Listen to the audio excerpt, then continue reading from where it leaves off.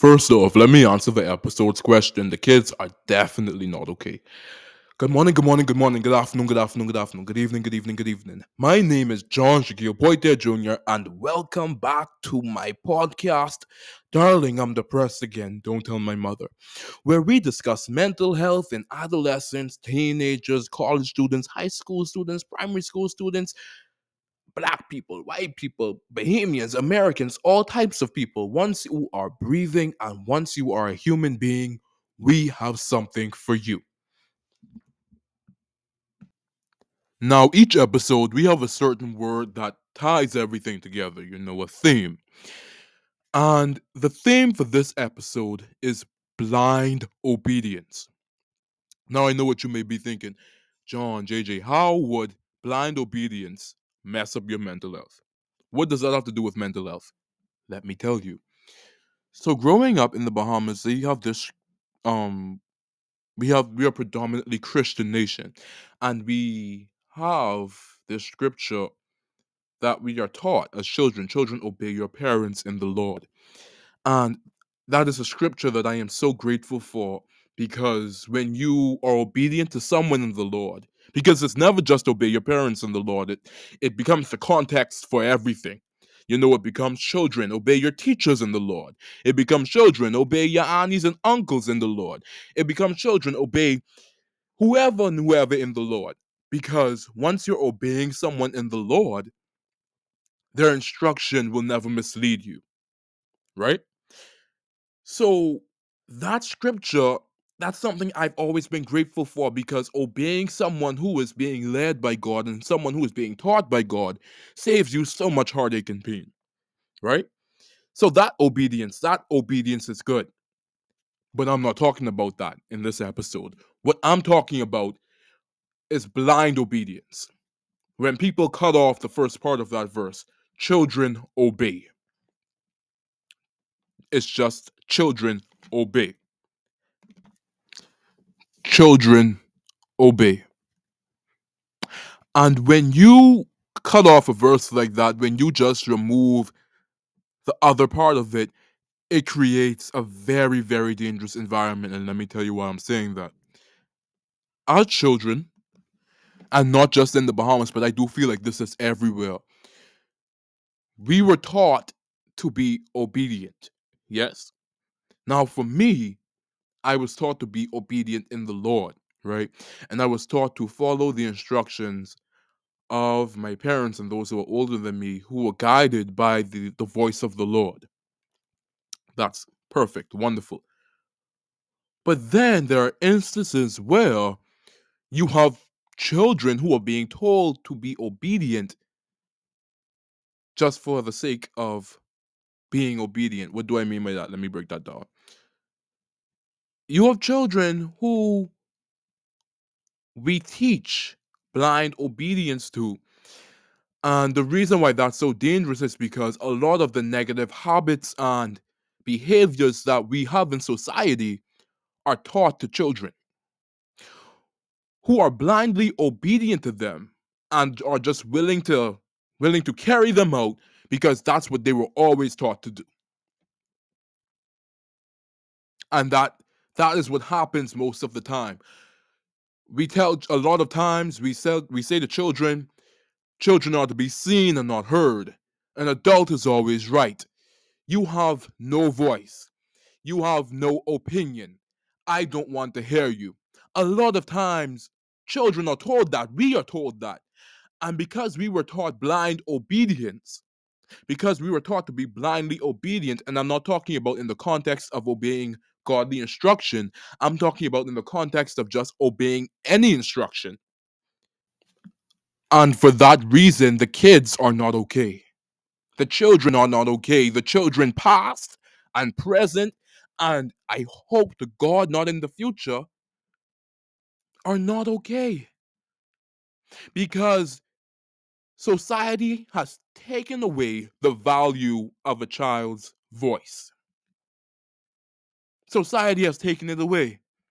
Because let me tell you something, if you're an adult, if you don't pay bills, what you know about stress? What you know about anxiety? The press them dishes, eh? The press that school uniform. Depressed that food, go depressed that stove. Depression, anxiety. You don't pay any bills. And so we are taught that our lives don't have any value until adulthood because no one will listen to our voices until we become adults.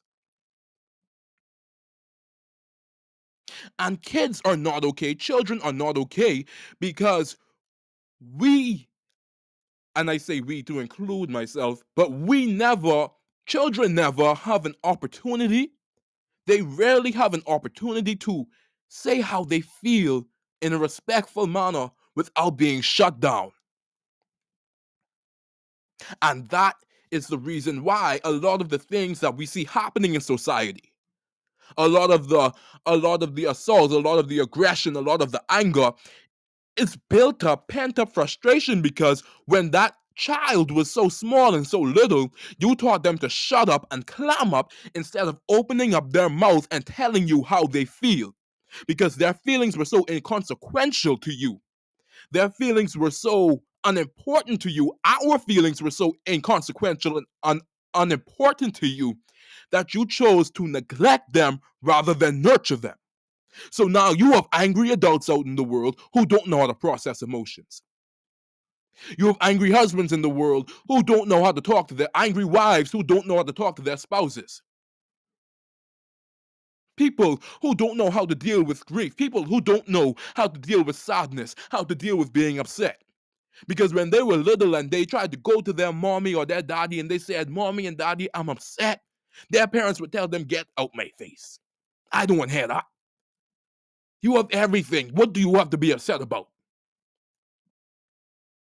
And the kids are not okay. And let me tell you something. Adults, it it's so disheartening to see that the same adults that went through the same things when they were younger becomes the adults that use these same methods on their children, the method of suppression.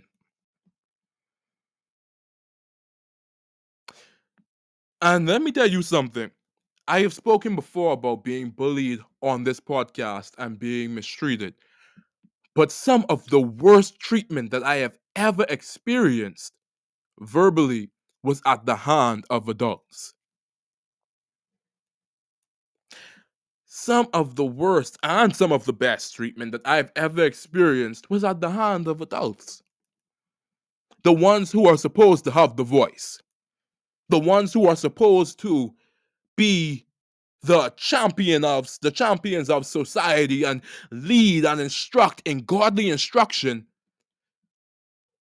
are the ones that often mistreat children the most. And yes, children can be cruel, but oh my gosh.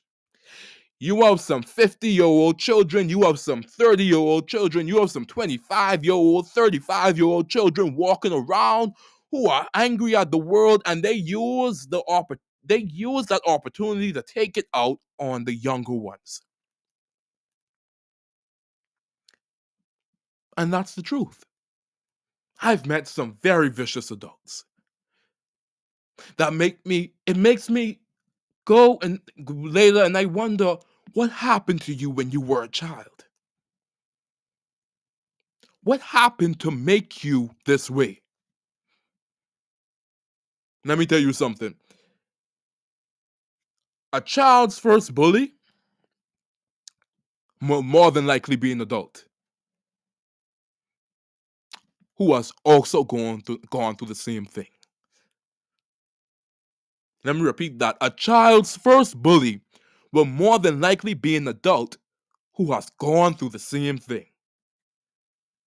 I know for me, back when I was in school, let me tell you something. I said before how I had some of the most amazing people in my life when I was in school. I mean, my primary school teachers, my first grade teacher was and is still a blessing in my life. You know, my primary school teachers, I didn't have a language teacher that I didn't love. I loved my language teachers. Most of my science teachers, I loved. Listen, wonderful people. But there were instances where you had and you encountered adults who were so vicious and unnecessarily cruel that it made me wonder, what the hell happened to you?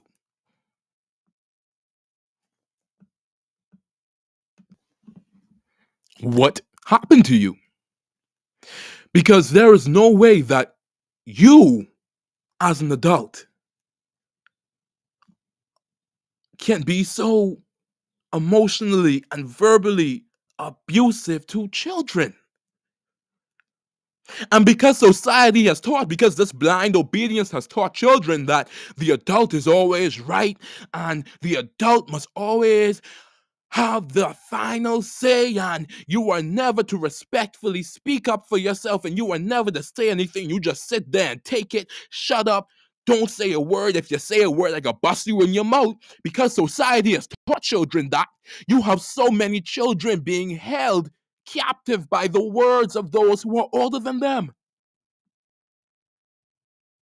I have literally, and I say this, and it wasn't just, in school, but even as I became a teenager, I met some of the worst people that I met were adults.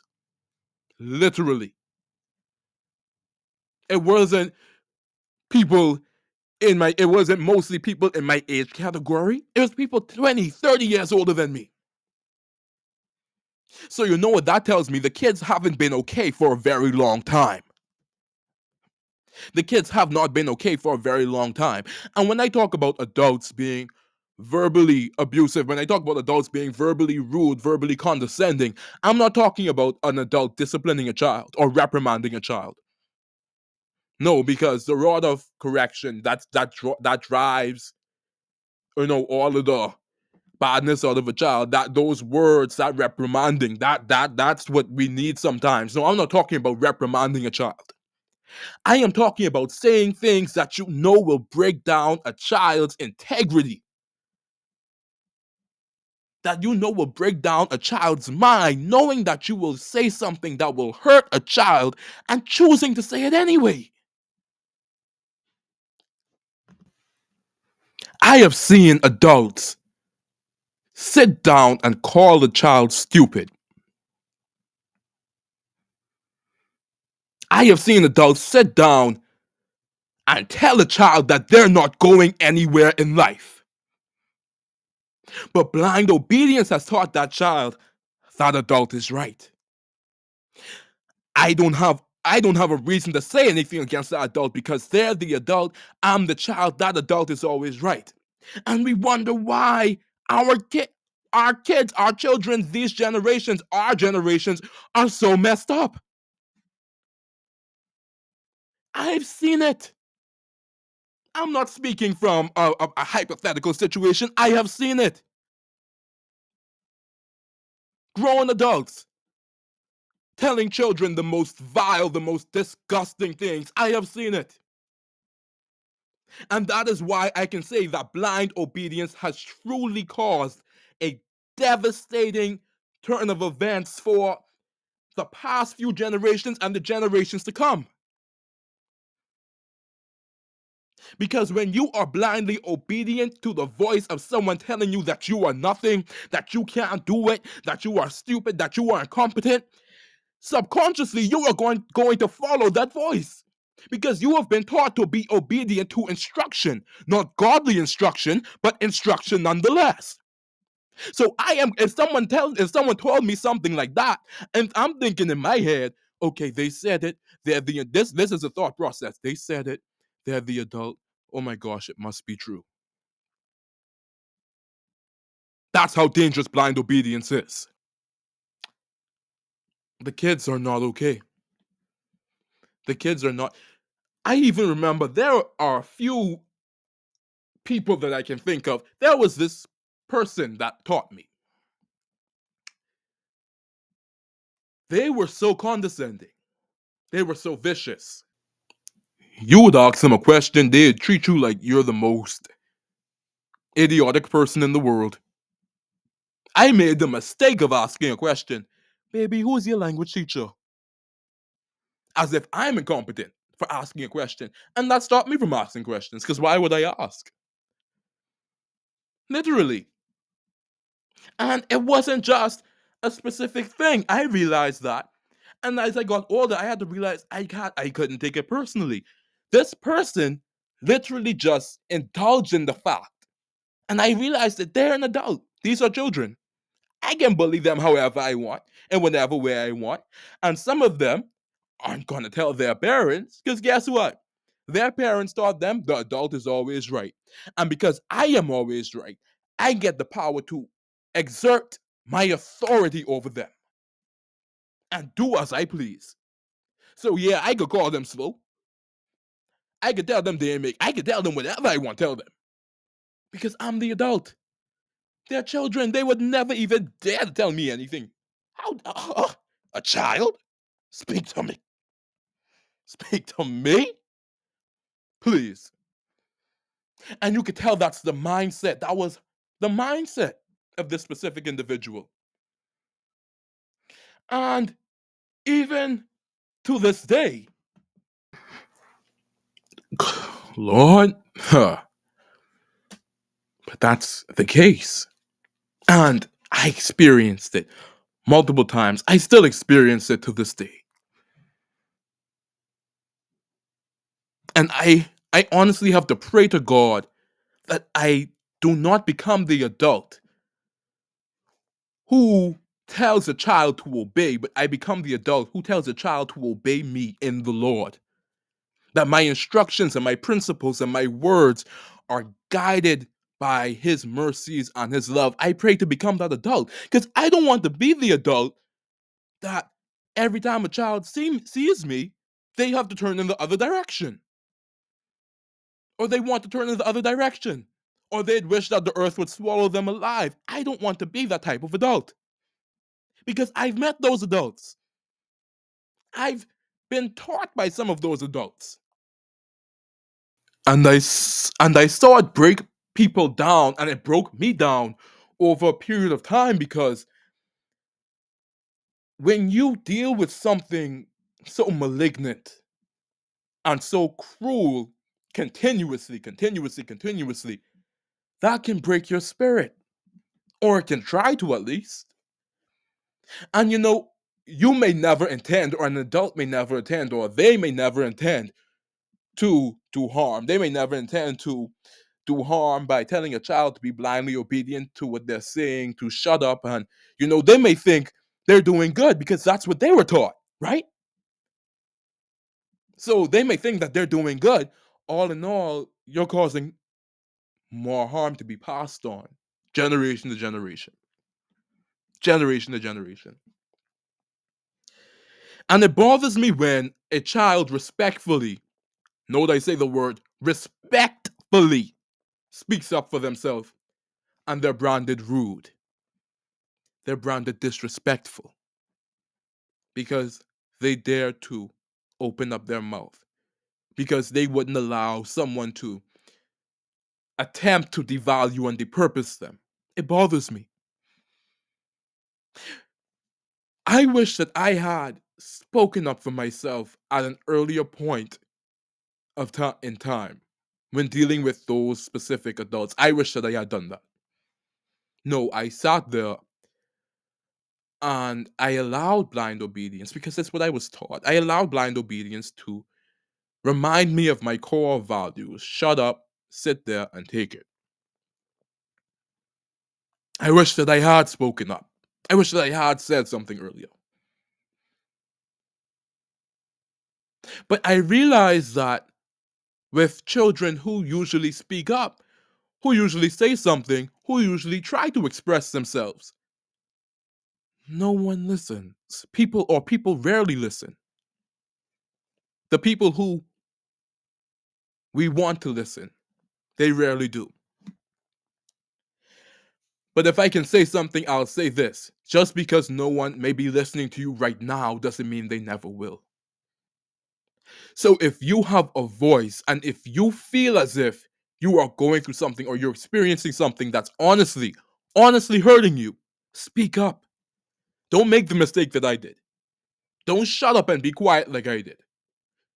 Speak up because eventually someone will hear you. God didn't give you a voice for no reason. He didn't give you a conscious mind and a spirit and a soul for no reason. He gave you these things to use. He gave you discernment. He gave you a conscience. He gave you the ability to speak and to understand. He gave you the ability to be understood. He gave you a way to communicate. Even if you can't speak, you have a way to communicate. He gave you that. Use it. If God didn't want children to have voices, He wouldn't have given them a tongue. If He didn't want them to have opinions, He wouldn't have given them a mind.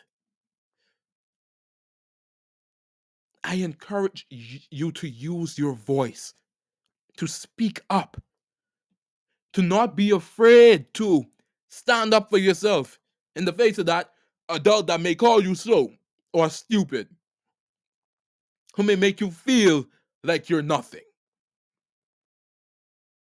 Don't allow yourself to be washed away like that. And maybe when we do that, maybe when we encourage our children to start speaking up, to use their voices, to open their mouths, maybe then the kids will be okay. My name is John Shaquille Poitier Jr., and this is my podcast, Darling, I'm Depressed Again. Don't tell my mother. Until next time.